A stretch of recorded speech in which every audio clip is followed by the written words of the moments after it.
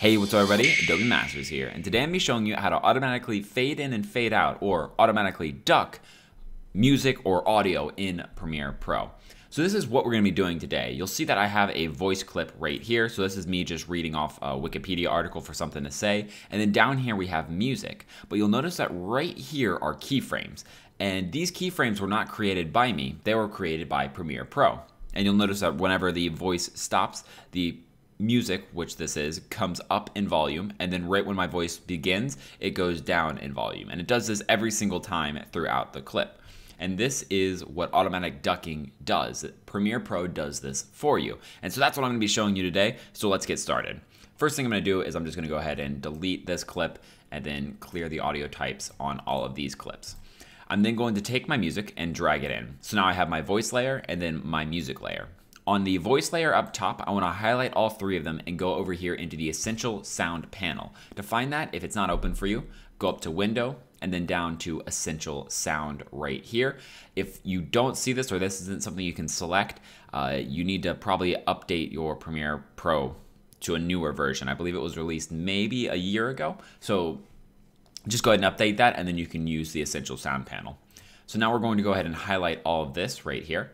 And then we're going to just turn it on to dialogue. We can go ahead and, we can go in here and enhance it and change things around, but that's not what this tutorial is about. What we need is just to mark them all as the dialogue audio type. Now we're gonna go down into our music, and I'm just going to apply a overall reduction of about -8, just because it starts off a little bit loud in relation to everything else. I'm then going to go in here, and I'm gonna turn this to music. And you'll notice in here we have the effect of ducking. So now we can turn that on and this ducking panel becomes available to us. First off, we have something called duck against, and that's just what is it going to be ducking for.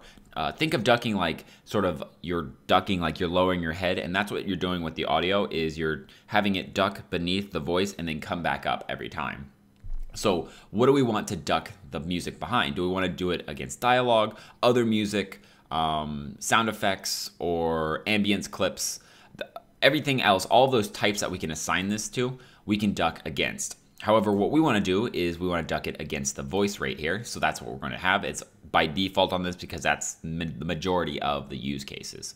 The sensitivity is how, sensitive is it going to be when it chooses to duck the audio down and up. Say you're recording a soccer game. Is a scream on the field going to duck your music down, or is the narrator or the announcer going to duck it down? You can sort of fine tune that so that you don't have these weird ducks where, someone yells something really, really far away and all of your music goes down for a couple seconds and then comes back up. So you have to fine tune that and make sort of little adjustments.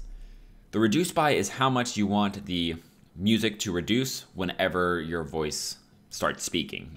In this situation, it's at -18, and this is pretty standard for ducking.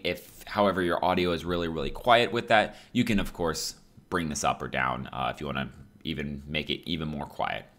The fade is how fast the fade is going to be.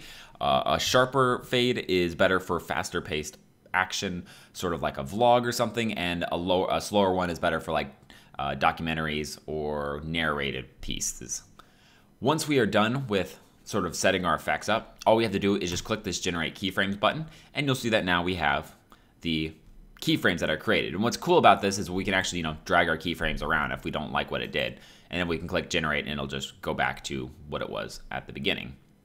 So you'll notice that it's just created these. This is the fade right here. This is the 800 milliseconds on each end. So if we shorten this up, if we went to, 500 instead and hit generate keyframes, you'll notice that they all shorten, and then the point where it's actually being ducked goes a little bit higher. So, or a little bit longer on each of these. So now let's just take a listen and let's see how this is working out. Marine Corps. Audio comes up. Sousa returned to the Marines for a 12-year stint as head of the U.S. Marine Band, including 2 presidential inauguration balls.